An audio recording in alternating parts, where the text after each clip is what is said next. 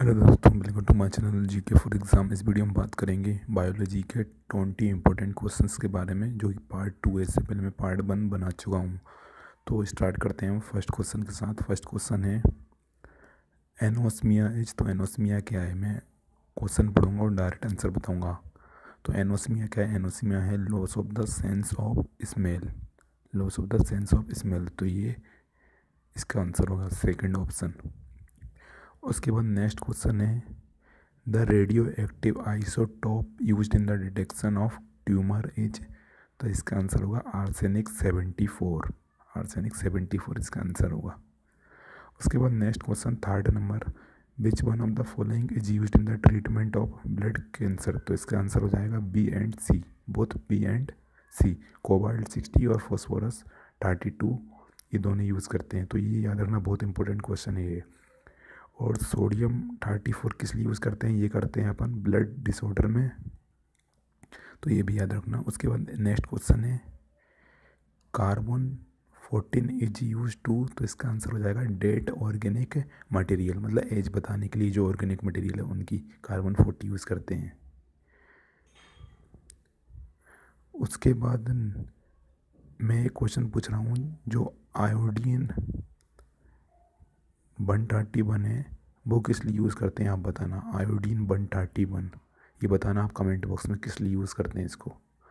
उसके बाद next question है production of which one of the following is a function of the liver.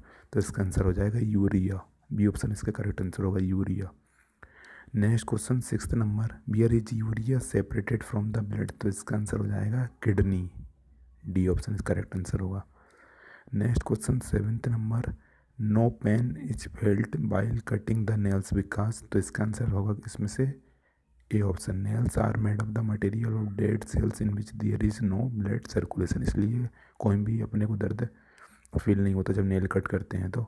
उसके बाद next question eighth number, the सलीवा helps in the digestion of. तो इसका answer हो जाएगा starch.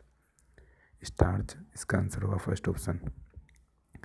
Next question ninth number, in human body most of the digestive process takes place in. तो इसका answer होगा small intestine, और स्मॉल इंटेस्टाइन में digestion complete होती है। तो स्मॉल इंटेस्टाइन में डाइजेशन कंप्लीट होती है और most of the digestive process take place in small intestine. और स्टार्ट कहाँ से होती है डाइजेशन प्रोसेस? माउथ से। जब हम च्यू करते हैं, मतलब चबाते हैं, उस टाइम पे मतलब डाइजेशन प्रोसेस वहाँ से स्टार्ट होती है और कंप्लीट होती है स्मॉल इंटेस्टाइन में। उसके बाद नेक्स्ट क्वेश्चन है tenth number, the process by which blood is purified in human body is called. तो इसका आंसर हो जाएगा dialysis. Dialysis. Next question, enzymes are basically. तो enzymes are basically proteins. C option इसका करेक्ट आंसर हो जाएगा। Enzymes एक basically proteins हैं जो कि बायोलॉजिकल कैटलिस्ट हैं, जो कि केमिकल रिएक्शन में हेल्प करते हैं। उसके बाद नेक्स्ट क्वेश्चन है मिनामाता disease is cause due to. तो ये क्वेश्चन भी बहुत इंपॉर्टेंट है। तो ये किस कारण से होता है? ये होता है मर्कुरी पॉइजनिंग।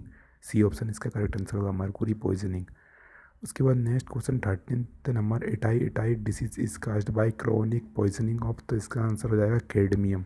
ये सब इंपॉर्टेंट क्वेश्चन है इस वीडियो में। उसके बाद नेक्स्ट क्वेश्चन है 14th number, the vaccine for polio was first prepared by. तो इसका आंसर हो जाएगा जोनस साल्क। बी ऑप्शन इसका करेक्ट आंसर होगा, जोनस साल्क। उसके बाद next question, the polio virus इंटर्स into the body through. तो इसका आंसर होगा सी, polluted water and polluted food and water. Next question 16th number, typhoid and cholera are typical examples of. तो इसका answer water borne diseases. C option, water borne diseases, typhoid and cholera. Next question, the total volume of blood in human adult in a normal adult human being is. तो इसका answer होगा 5 to 6 litre. A option इसका correct answer होगा, 5 to 6 litres. Next question, what is arthroplasty in surgery. इसका answer हो जाएगा hip joint replacement. What is arthroplasty in surgery. तो इसका आंसर होगा hip joint replacement.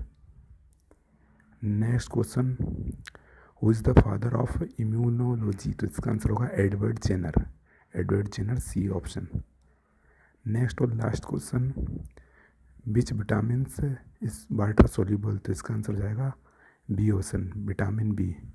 Vitamin B और विटामिन सी जो है वो वाटर सोल्यूबल है और बाकी जो भी है वो फैट सोल्यूबल है।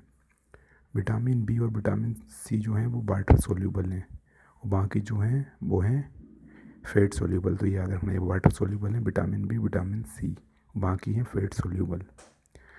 तो दोस्तों इस वीडियो में इतने ही क्वेश्चन लिया। वीडियो पसंद आया तो लाइक से जरूर करना और चैनल को सब्सक्राइब जरूर करना। Thank you.